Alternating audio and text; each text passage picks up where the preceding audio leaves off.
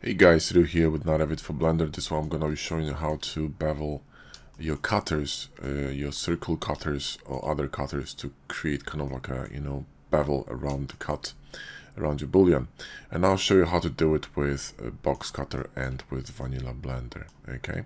Just quick 2 words before we start, guys. There is a Patreon for Blender Bros. We run it together with Josh. Awesome 3 tiers. Tons of toots, decals, trim sheets coming next month. Also an amazing new concept model coming next month as well. This month we got spaceship and game assets, so check us out, link in the video description.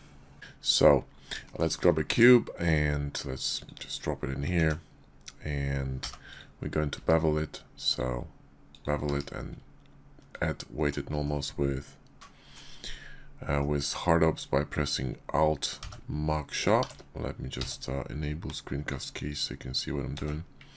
Okay, so now we're going to go to D with box cutter, select not box circle, and we're going to simply cut it. So when you cut something normally, you're gonna receive something like this. Yeah, so it's a very straight cut without any bevel around it. And if you bake in something or create, some trim sheets and you want to get some maps for it or whatnot, or high poly to low poly, whatever, you preferably want something like this because it will read better in a normal map. In fact, if you're gonna leave that hole open here, you might want to do something like this. So it's a bit, a bit of a taper. This will simply read better on a normal map. So now, in order to apply this or create a bevel, normally what you will need to do is sharpen this, and then go, and run new loops here. Because if you're going to run a bevel on, on this edge here, as such, you will see that you're gonna get problems, right? And the reason for it is that simply the angle of this connecting loop here is not really great for running bevels, right?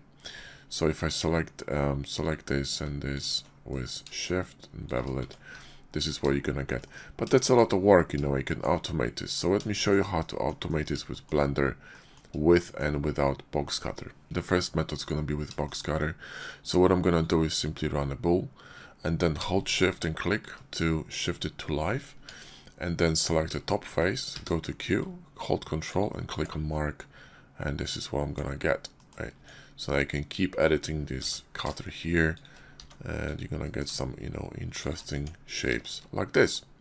Now, if you wanted to do it manually with Blender, I'm gonna create the first cut with box cutter because that's the same thing as as I would get if I was using a cylinder cut. Now the thing is that what you really need for this is to have the cutter, right, being kind of flush against the surface, right? So you want to, bring it as close to the surface as possible.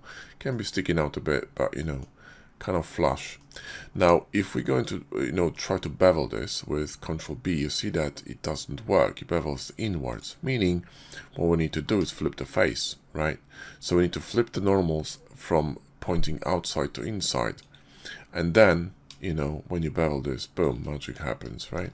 So that's how you do it with vanilla Blender. Anyway, guys, hope you enjoyed the vid. Give us a like and sub if you did, and if you don't have box cutter or hard ups, there are links in the video description to these add-ons, so grab them because they're amazing. Thank you for watching, catch you next one.